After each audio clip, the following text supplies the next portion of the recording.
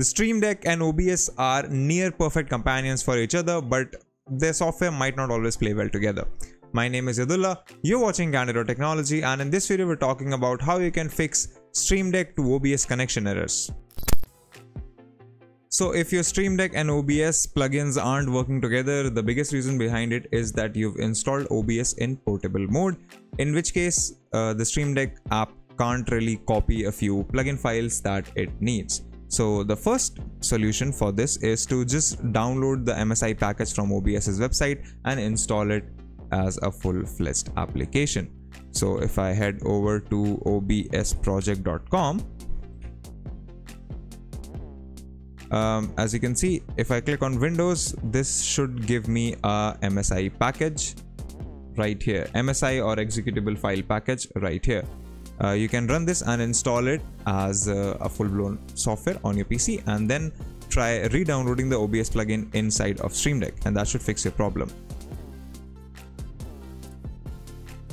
If that doesn't work though, or if you don't want to install OBS as an app for whatever reason, you're going to have to move some files around.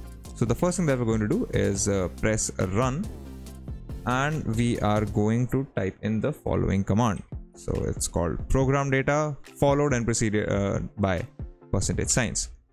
Click enter and a new folder will open. Now we are going to find our OBS Studio inside of this, so it is right here.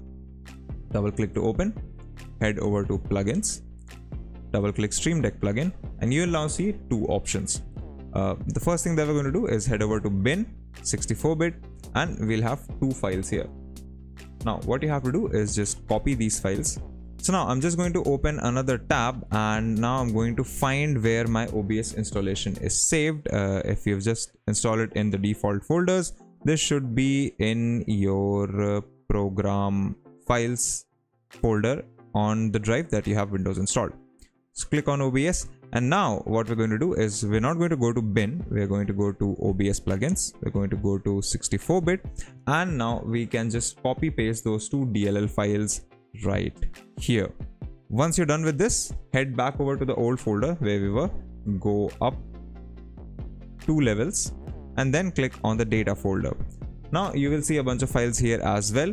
What we are interested in is the locale folder, Stream Deck plugin Qt6 and Stream Deck plugin Qt6 PDB and DLL files.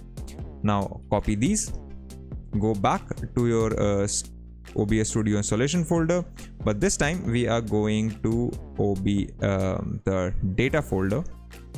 Now we're going to click on OBS plugins, and as you can see, there are a bunch of different plugin folders here. We're going to create a Stream Deck folder in here. So right click, new folder.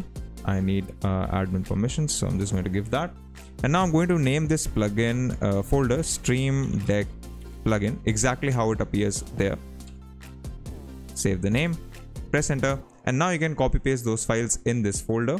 Once you're done, restart OBS and restart Stream Deck, and it all should start working together. If you like these videos, consider subscribing, give us a thumbs up, press the bell icon, and tell us in the comments below what more such content can we make for you. If you'd like to know more about tech, visit our website Candid.Technology, follow us on social media, follow me on Instagram or Twitter, and we will see you in the next video.